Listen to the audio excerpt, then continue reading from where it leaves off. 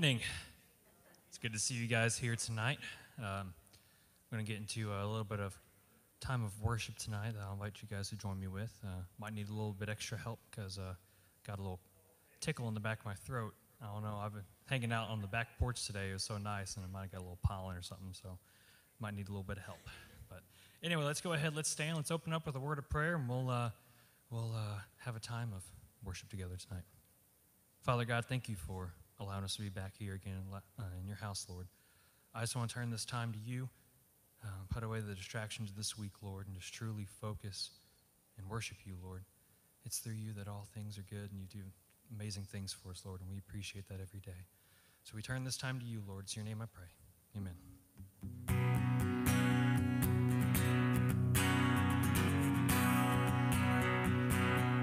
Oh, Lord, my God, when I in awesome wonder consider all the worlds thy hands have made, I see the stars, I hear the rolling thunder, thy power throughout the universe displayed. Then sings my soul, my Savior God to thee. How great thou art, how great thou art. Then sings my soul, my Savior God to thee. How great thou art. How great thou art.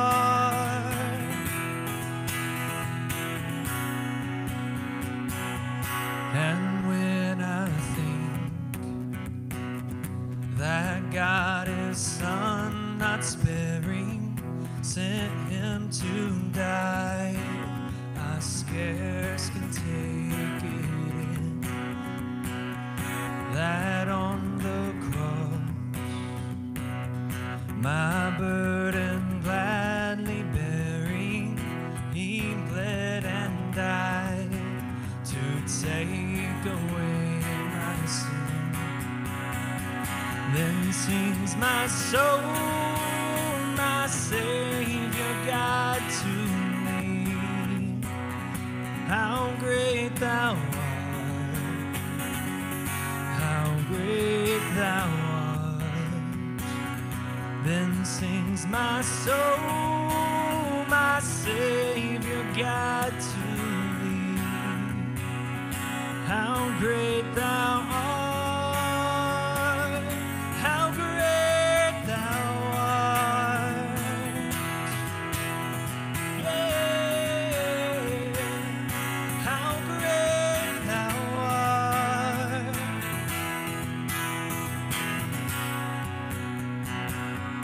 When Christ shall come with shout of acclamation and take me home, what joy shall fill my heart.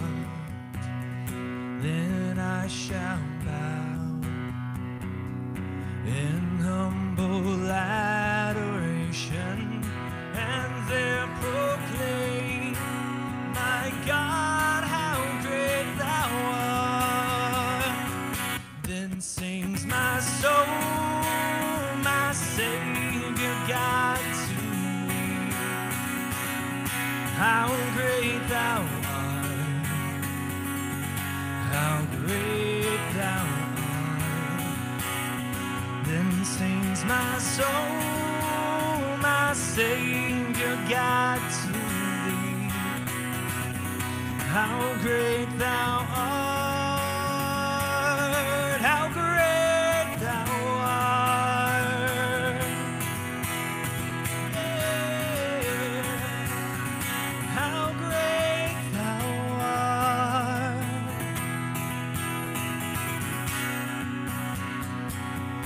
How great thou art.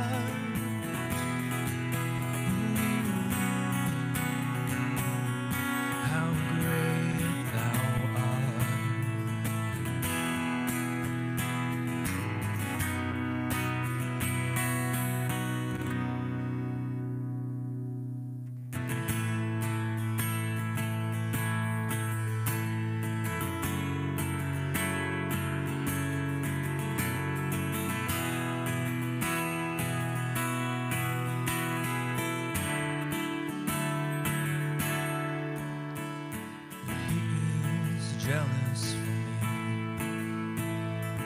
Love's like a hurricane. I am a tree bending beneath the weight of his wind and mercy. When all of a sudden I am unaware of these afflictions eclipsed by glory, and I realize just how beautiful you are, how great your affections are for me. And oh, how he loves us so. Oh, how he loves us, how he loves us.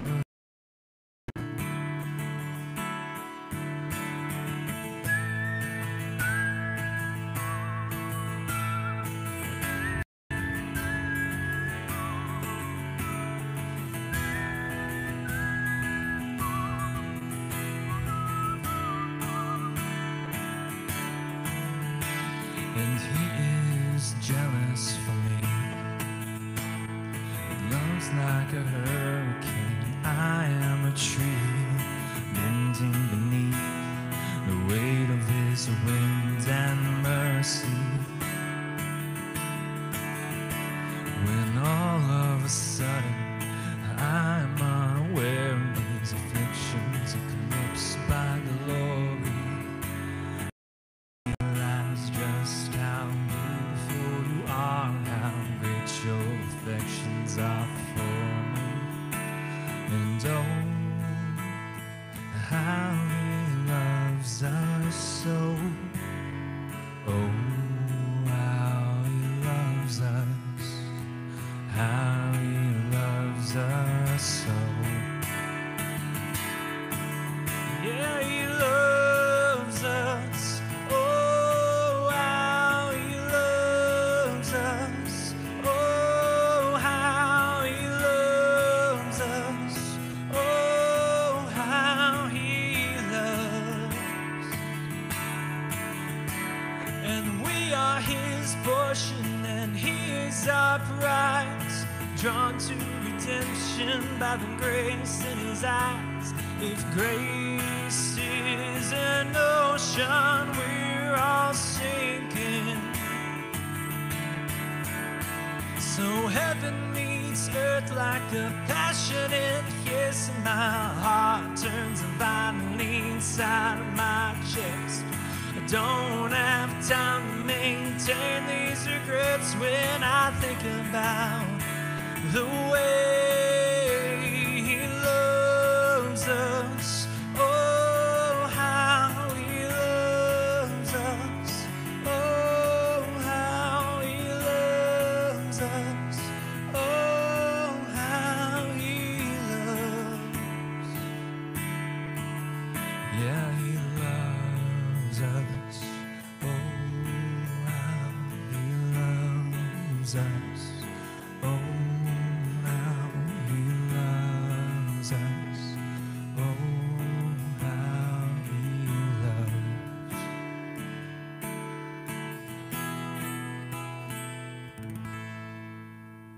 Amen. You may be seated.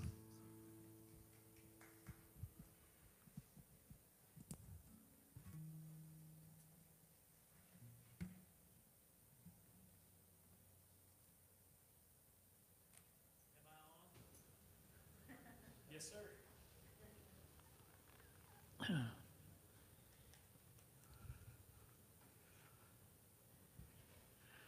Well, it's good to see y'all tonight here in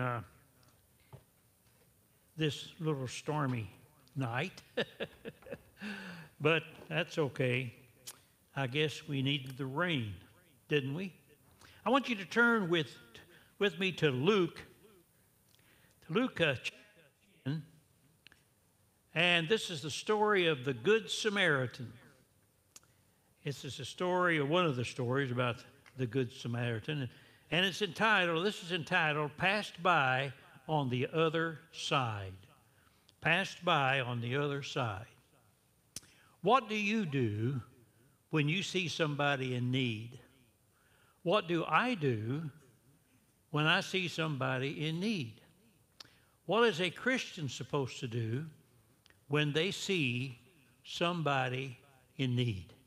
You know, I grew up in the country, lived so far back in the sticks, shot at a mailman, thought I was a Union soldier, and you'll catch that pretty soon. But back there in the sticks, and being in, you know, back yonder and way back yonder, neighborly, we helped our neighbor. You remember those days? Yeah, we helped our neighbor. We lived on that farm, and sometimes neighbors needed help, and we would go help them. And they didn't have to come around begging for help. That's just the way it was. That's just the way it was.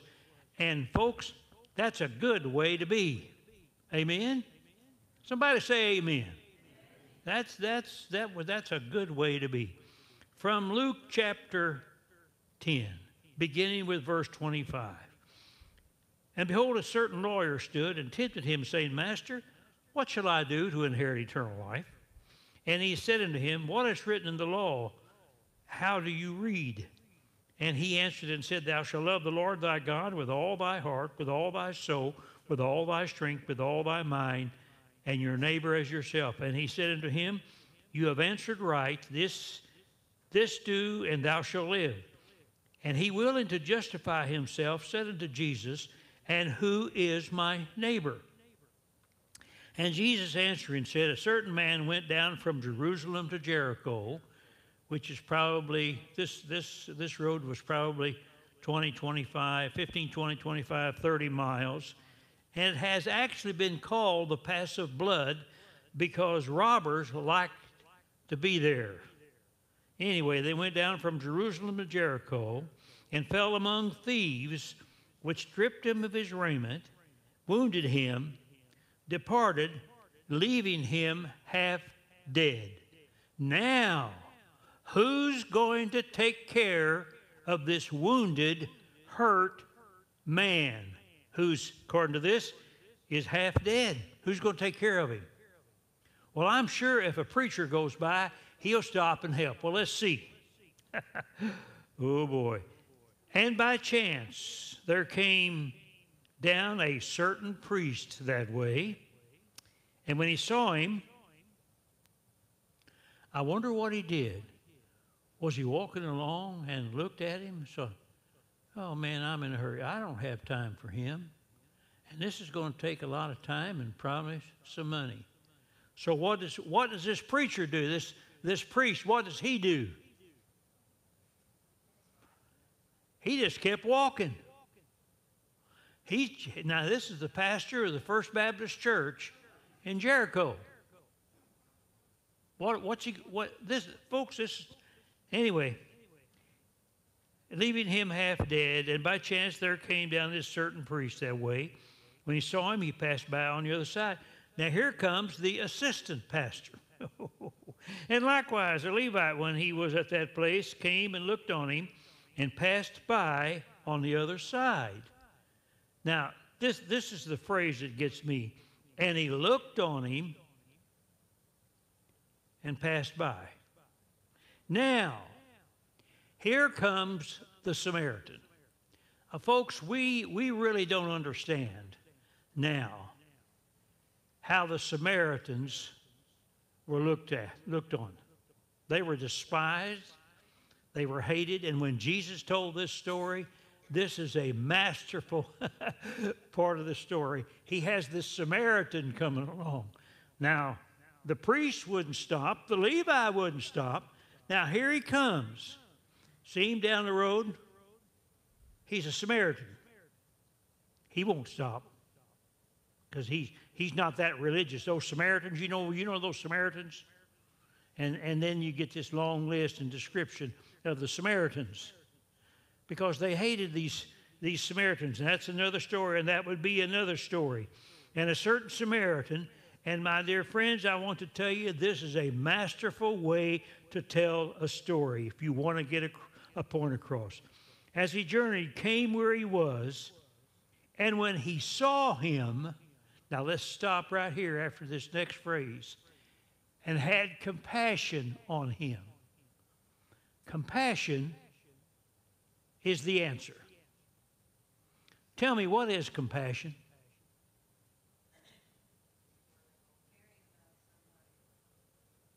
Is compassion caring? Is it caring for somebody? Do we really care? There's a song, Do You Really Care? How many have heard that song? Yes. Do you really care? Compassion. He had compassion on him. What else is compassion? Compassion is seeing, caring, and then doing something. Amen? Well, I guess I oughta. Now that's Bullender County for ought to. I oughta. We ought to take the word oughta out. Right? And use the word ought to. I ought to. I ought to. Well, this certain Samaritan, as he journeyed, came, and when he saw him, he had compassion. Did the next thing that he did, he went to him. Now, you realize, as I said before, this is known historically as the pass of blood, and there have been more thieves out there. That may have been one reason that the priest didn't stop. He's just plain afraid, and the Levite didn't stop. He's plain afraid. And he went to him in this place. Number one, he wound up his wounds. Pouring in oil and wine, which was the medicine of that day, set him on his own beast, which is probably a little donkey, as we call them today, or a burro, or maybe a mule or a horse, I don't know. Brought him to an inn and took care of him. That is, he paid for it. Now, let's see what this Samaritan's done. When he got there, he stopped, he saw, and he cared. He went to him, he bound up his wounds, put him on his own beast, whatever it was, and took him to an inn and took care of him. And on the tomorrow when he departed, he took out 2 pence, which I am told was at least 2 days' wages in those days, and gave them to the host, and said unto him, take care of him, and whatsoever you spend more, when I come again, I'll repay you. Now, this Samaritan, this despised Samaritan, is very generous. And then there's this question. And now of these 3, who do you think was a neighbor unto him that fell among the thieves? And he said unto him, he that showed mercy on him. Then said Jesus, go and do thou likewise. Well, what did the Samaritan do? First of all, he looked. I know this may sound simple, but folks, people in this world are hurting. This world is hurting. And I want to tell you, folks, sometimes I get tired and I don't listen to many sermons, this, that, and the other, on sermons on what's going on in Ukraine. We don't live in Ukraine. How many of you live in Ukraine? What about your neighbor across the street? What about the one down the road? What about a friend?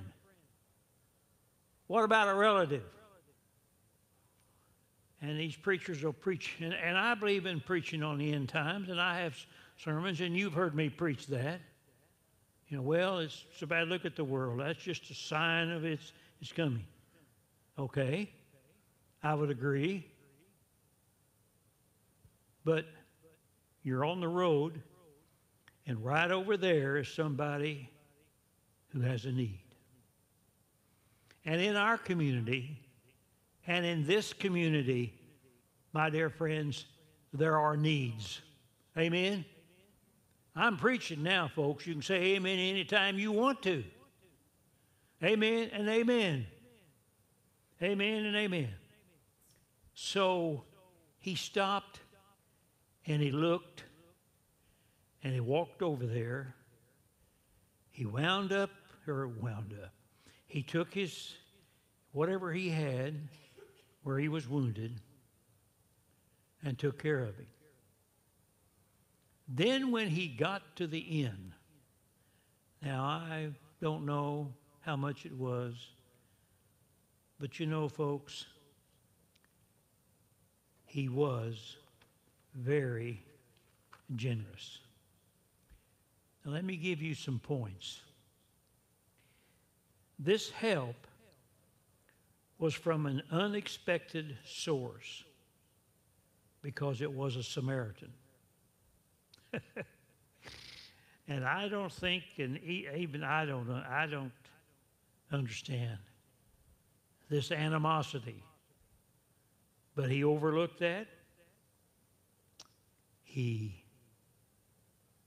dismissed that, and he stopped, and he went over to him, as I said, and had compassion and took him to an inn. God has made humanity our neighbor. You know what I mean? He has made humanity our neighbor. Growing up as a kid, many years ago, I used to wonder what was going on in neighbors and with neighbors. Now, let me tell you about one neighbor that we had, John Yunt. You went out the road from our farm, and you came to this other road, and over here lived John Yunt. What was so unusual about John Yunt? What was in his barn? It wasn't a goat. It wasn't a chicken. It wasn't anything like that. It was a car. C-A-R. And I was fascinated by his car. You know what it was? About a 1932, 33 Cord. Very rare even in those days. Very, very rare. And every 2 weeks, if it wasn't raining, he would drive it into Patton. He would drive it back out to his farm. He'd get out all the rags and he'd clean that car up on the inside, under, everywhere. I mean, he'd shine it. Then he'd take the canvas and he would cover it up. And then, I wanted to ride in that car. Believe me. I'm a kid and I want to ride in that car. And one day he said to me, "How would you like to ride with me to Patton?" How would I like to ride with him to Patton? Ooh, boy, would I. So he took that canvas off. He cranked this old Cord up, and off to Patton we went. You know what I could get at Patton too?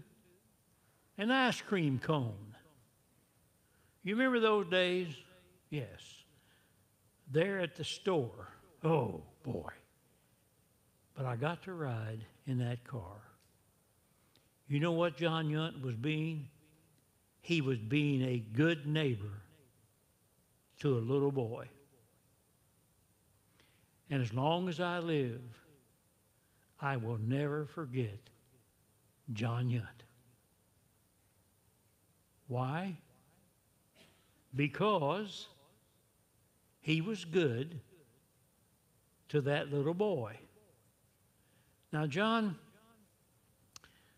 he was a United Methodist, and I have a lot of Methodist relatives in Bullinger County.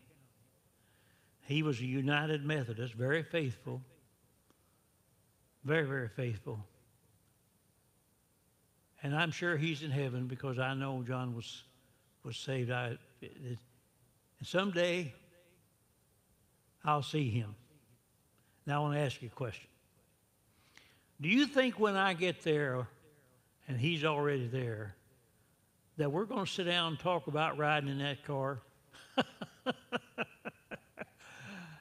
No, I think probably there will be so many glories in heaven that we won't talk about riding in a car. Because when I get to heaven, you know the first person I'm going to see? God. I'm going to get to see what God looks like. Amen? I'm going to get, and you're going to get to see what God looks like. Have you ever wondered what God looks like? How many of you know what God looks like? Oh, you don't? Someday you will.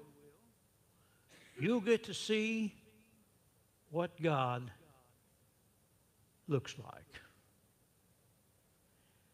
Now, I want to close with this one little verse. It's not a little verse, it's a big verse.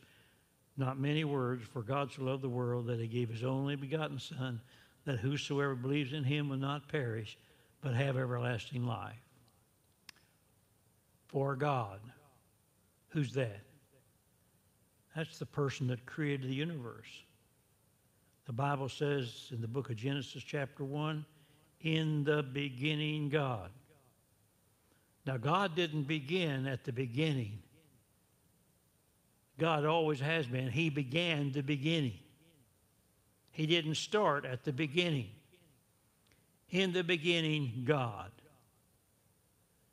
created. And that word for creation means fiat creation. He spoke it into existence. He spoke it into existence. God, for God so loved the world, that's you, that he what? Gave his only begotten Son, that whosoever believes in him would not perish, but have what? What kind of life? Everlasting life. Think about that. 2 billion years from now, we're still going to be up there. Now let's suppose that from here to the wall back there is 1 billion years. Well, to make it more understandable, I'll say 1 million years. So we slowly go across this 1 million years. And when we get back there, we've just barely begun. Isn't that something? Amen and amen. See, that's what eternal life means. I've had people to kind of question me on that, just a couple of people from years ago. Well, what does eternal mean? For always. For always. For always. Amen and amen. And back to that road, that Samaritan acted like a son of the living God. Amen. And God wants us to go out into this community and act like a child of God. Amen and amen. Let's bow in prayer. Father, help us to be the kind of witness that bears fruit, that helps people, that is kind, compassionate, and understanding. Bless these people in a very special way and be with our church. We pray that you'll be with Mitch and Cindy. Be with Cindy especially, Father. We pray for her and for so many others. Go with us now and help us and forgive us as we pray in the name of Christ. Amen. Brother Jim, you got anything you want to say? No? Okay. All right, folks, you're free to go home or go to McDonald's or someplace else. How's that?